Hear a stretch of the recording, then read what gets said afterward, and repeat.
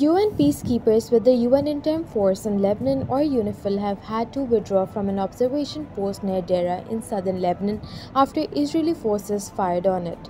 Unifil reports that Israeli soldiers noticed their presence during nearby operations and fired shots, forcing peacekeepers to retreat to avoid injury.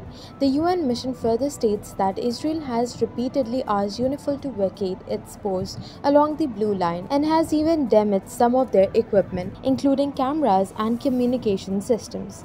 In another incident, a Unifil medical facility in Beit Laif was hit by a shell or rocket, causing damage, although it's unclear who fired it. Similarly, two more rockets or shells landed near another Unifil positions in Kafir Chauba, damaging shelters and living areas.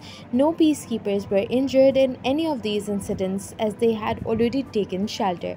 Unifil has raised concerns over these incidents, emphasizing that its mission remains critical for monitoring and maintaining stability in the region.